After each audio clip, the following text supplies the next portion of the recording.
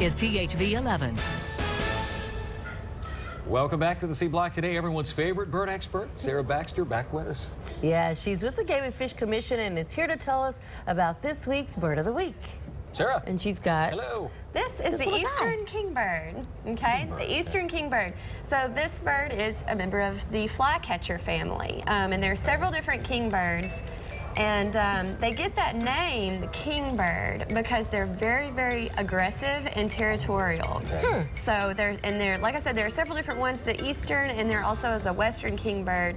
Despite this bird's name, it can be found all the way from the Pacific Ocean to the Atlantic Ocean. They just don't have them down in far southwestern United States. And you said one way you can see them is by their tail. Yeah, so these guys are easy to identify because they have this white band across the bottom of the tail. They're the only bird that we have that has that marking.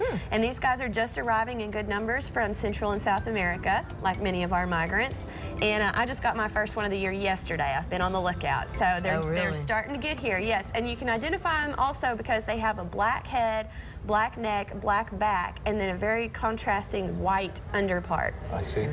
What they kind of look like to me, the phoebe. They do, very good, yeah. And that's because the phoebe is also a flycatcher, and they kind of also have that crest on their head. And so the way that these guys hunt is also part of how they get the flycatcher name. They sit on one perch. They like open areas. So like barbed wire fences along pastures and things like that are really good places to look. And they perch in one little spot and they just make little circular flights. And they go out and they grab a bug and they bring it back and they beat it till it's not moving anymore and then they eat it. And they'll always go back to the exact same spot on that perch. And if they're not on a barbed wire fence, they'll like to sit on the very, very, very tippy end of a branch on a low tree or a bush. And is there a way that you can attract them? Not really. These guys are going to go where they want to go. They're not coming to a feeder. If you've got good habitat in your area, then they might come and visit you.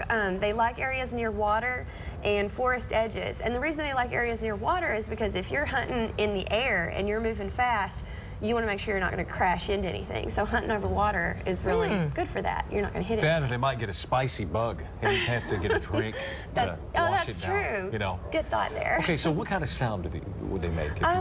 They don't have a real easy to identify song for like the average person. They make a lot of chip calls and things like that and real high pitched. They talk a lot amongst each other. You know, they communicate verbally. Yeah. They communicate with Bob, sound how are a you? lot. How was that dragonfly? Hold up. Exactly. Oh, it was fine. It was great. But they make an open cup nest, usually on the east side of a tree to help with afternoon sun, help keep it cool. So right now, it's mostly males getting here and setting up territories, and then the females will be along very shortly, and they'll mate up. And these guys are a little unusual. A lot of our songbirds that breed here will have 2 to 3 clutches or sets of young. These guys only have just one every year. They're pretty demanding, I guess. So they're different from the phoebe in that they will not nest underneath your house on a deck or something like that? Yeah. No, kingbirds aren't going to nest on your porch. Okay. And you said that you can find a lot of them here in downtown Little Rock. You can, yeah. Go to the Clinton Library, and they're out there on that lawn. They really like all those Bradford pear trees. You know, they use them as perches. They're not good food sources, but they are good perches. So downtown or city parks, any place with open areas, golf courses, things like that. Now, do they eat mosquitoes? Mostly big bugs. They like beetles and butterflies and stuff like that. Or maybe we could import a few birds that would eat the mosquitoes by the Arkansas River, but not. Okay. Oh, you're over here. Sorry, I'm talking to the wrong camera. Sorry about that. Okay. That's going to do it. Thanks so much, Sarah. Thank you, guys. I appreciate it. Good to see you, Sarah. Sarah Baxter with the Arkansas Game and Fish Commission. That's going to wrap it up for us today. It is. Remember, the news is always on thv11.com. See you tomorrow.